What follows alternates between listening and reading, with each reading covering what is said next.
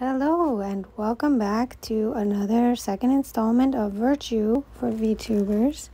Now we're going to go over the other parts of this, which is the avatars. And if you click there where the avatars, you can actually import your VRM or connect to VRoid Hub.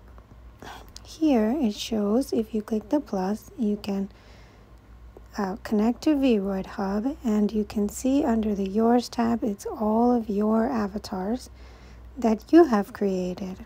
There is also for liked and under public avatars and avatars that you have hearted within VRoid that you might want to use for VTubing. Importing from your PC or your phone is super easy. All you have to do is press the plus and find your VRM. This is the TikTok Insta-like feed, and editing the profile is pretty cut and dry.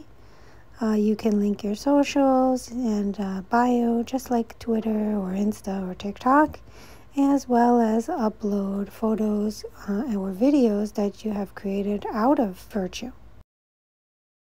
Here is the tab for creating a room. This is, I think they're working on this. You can have only one other person with you, but it seems to be an interesting thing to try.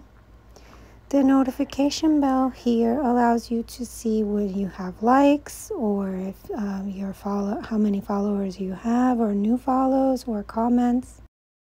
And here you have access to giving feedback to VIRTU. I love this part because you can name 3 things you love and 3 things you hate about VIRTU, or things that annoy you.